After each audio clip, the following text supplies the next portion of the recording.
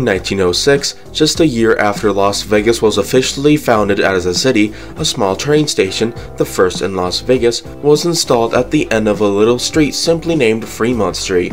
It was primarily named the Salt Lake Depot and was built in the style of a Spanish depot and was mainly used for the Union Pacific. In 1939, the depot would be demolished and replaced with another train station, this time with a more modern look, and would be named the Union Pacific Station. The structure would last for a couple decades until 1970 when a new hotel and casino was announced to take place where the station was. Construction of it began the same year, with the Union Pacific Station eventually being demolished in August of the same year. This new hotel and casino would be named the Union Plaza, named after the Union Pacific Railroad, and would officially open for business on July 2, 1971. It was originally owned by multiple people, including Frank Scott, J. Hostis Jr., Howard Cannon, and most importantly, Sam Boyd and Jackie Gahan. The Union Plaza claimed itself as being the largest hotel and casino in the world at the time, with a total of 504 hotel rooms and 66,000 square feet of casino space. Along with it came a roulette table-styled pool that overhung the casino building, giving guests a nice view of Fremont Street. Despite the original Union Pacific Station being removed, a lobby that served as a smaller train station was located in the back of the building, mainly used as an Amtrak station. In addition to the quite large casino, woman dealers were also introduced. Despite being innovative, it was also quite controversial since it was previously banned by the city of Las Vegas for over a decade. Finally, a Greyhound bus and terminal station was located next to the casino, offering rides during the day. The Union Plaza was a major success, becoming one of the most popular and biggest spots in downtown Las Vegas thanks to its extremely easy to spot location and its many amenities. In 1974, it gained its own radio station, named KDWN AM 720. This is where many locals of Las Vegas might remember this iconic jingle.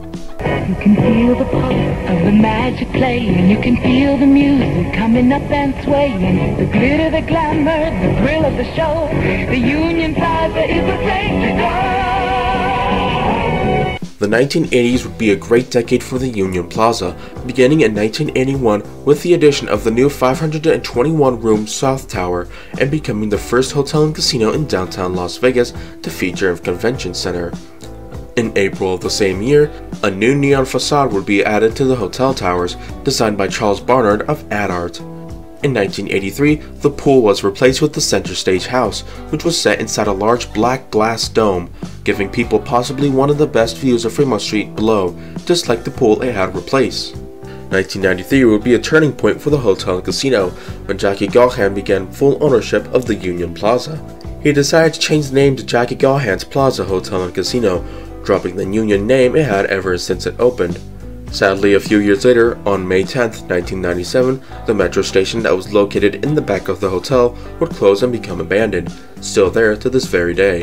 In 2004, a hotel business named Barrick Gaming Corporation would buy the plaza, along with the nearby Las Vegas Club. There, Jackie Gahan's Plaza would be shortened to just the Plaza. Las Vegas mayor at the time, Oscar Goodman, was in a discussion in 2005 when he said that he wanted the plaza to be imploded for a residential area. This never happened though, and the plaza would still be standing to this very day. In 2007, the plaza was sold to the Tamaras Group. After a series of people commenting on the plaza's lack of renovation, the Tamaras Group would officially announce that the plaza would be temporarily closing for what could possibly be its biggest renovation yet. The plaza temporarily closed on November 11, 2010, and by the time the property reopened on March 2011, both the South Tower, North Tower, and the casino were completely renovated and upgraded for a more modern design for $35 million, using different furnitures from the once abandoned Fontainebleau, now the Drew, and putting them into their hotel rooms. Along with that came the change of ownership of the Center Stage House, which was now owned by Oscar Goodman and renamed to Oscar's Steakhouse. The renovations also brought in Hash House A Go-Go, a fairly popular breakfast restaurant with 4 other locations throughout Las Vegas, including the Ling and the Rio. Finally, in 2017, 3 sides of the hotel tower were painted with different murals, each of them made by different artists including Shepard Fairey, D-Face, and Fail. Today, the plaza represents the changing nature of downtown Las Vegas, reinventing itself constantly throughout the decades. Even with the inclusion of Fremont Street Experience's Viva Vision canopy, the Plaza is still a beautiful and glamorous property meant for people who want a vintage experience. J. Edgar Hoover said it. There is no mob.